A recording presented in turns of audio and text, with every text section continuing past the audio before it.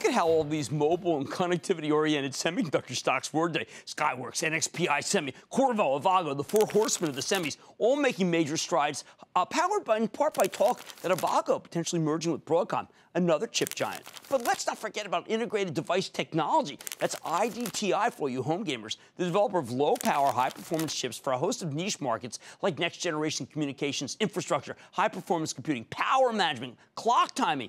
IDTI has been on a real roll, with the stock more than doubling since Greg Waters took over as CEO just in January 2014. And this was a really big day for the company that rang the opening bell of NASDAQ, had an analyst meeting. Of course, stock hit a new multi-year high, most important. Now, we know that IDTI is doing well because the company reported a very strong quarter 3 weeks ago. A top line and bottom line beat of just incredible proportions, terrific growth, raised guidance, new $300 million buyback could gobble up roughly 9% of the company's market cap. Plus, a recent teardown of the Apple Watch, which I'm wearing, showed that the watch uses IDTI's wireless charging chip, something that sadly we can't really talk about or confirm because Apple likes to keep things secret.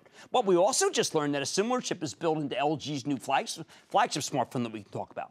This stock has given us around a 15% return since we last spoke to the CEO in early February, much better than 3% for the S&P. I think it's got a lot more room to run. It's still cheaper than all the other stocks I mentioned. Let's check in with Greg Waters, the president and CEO of Integrated Device Technology, find out more about the analyst day and about his company's prospects. Mr. Waters, welcome back to Mad Money.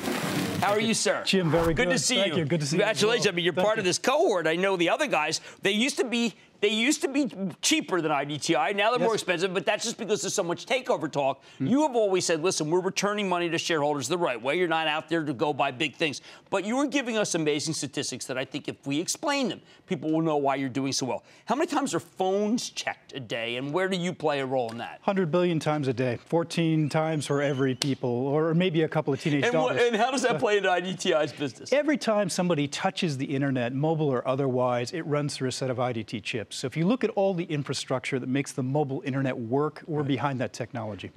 Google, more video uploaded to YouTube every month than the 3 major TV networks have ever produced.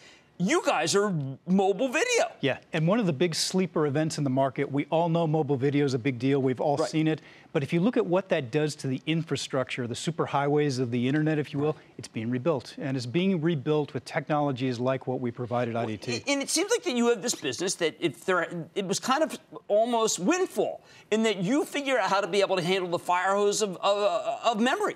Yeah, super. Yeah, a great example. So memories have gotten faster, but not much faster. Right. Processors have gotten a lot faster, and now the industry can put, say, up to 8 processors in a single chip. So just keeping up with the interconnect between processors, memory, and networks, nobody's really touched that space in a meaningful way. This is what we do. WhatsApp, 50 billion times a day? I know. And that's you too. It's you too. It's us as well, right? So anyway, to think about it, we've got some visible products like wireless charging. People can see and understand. We will.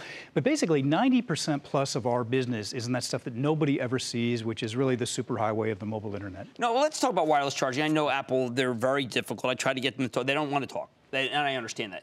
But if you have a watch like this, it tends to have an IDT part. Right. What does that part do? Well, no comment on the Apple Watch, but what we will say is that the whole mobile phenomenon, in fact, even the ordinary household items like, the IKEA lamp, which was just announced, it's great to get rid of wires. It's cosmetically better. It makes it waterproof. We think that this is the early inning, of a trend. You call it the second inning. Second inning, right? Exactly. Early adopters, we're in the growth phase. No, I want people to understand this. Yeah. You're talking about the possibility that we are cordless. Yes. And that can happen. In a lot and you guys are well ahead of everybody else in cordless. I'd say we're one of the very early movers. And I think like anything, this is going to take a few years to really get in the installed base everywhere. But we do think there's just some fundamental advantages of getting rid of wires for power and for everything else. Well, there was one chart in your analyst day that I thought was amazing. You just do some things which you're not sure. I mean, it's a little Google-like, but that's okay. Google's pretty amazing.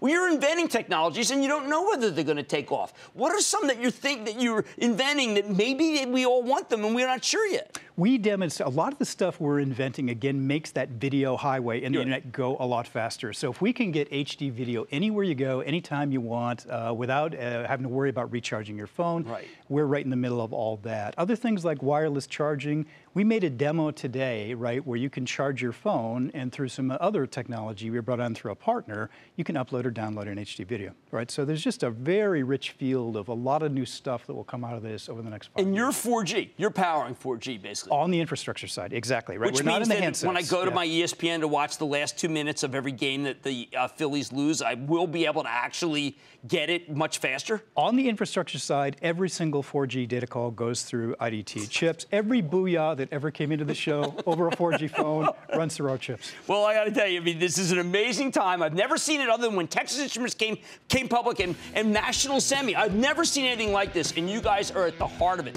IDTI. This is not an expensive stock, even after this run. That's Greg Waters, the president and CEO of Integrated Device Technology, IDTI. Go look at the deck from the analyst meeting. It'll wow you. Stick with Cramer. Booyah! Jim Cramer here from Mad Money. Thanks for watching CNBC on YouTube. Click here to subscribe and get the jump on my exclusives with CEOs, plus market news, investing advice, and a whole lot more.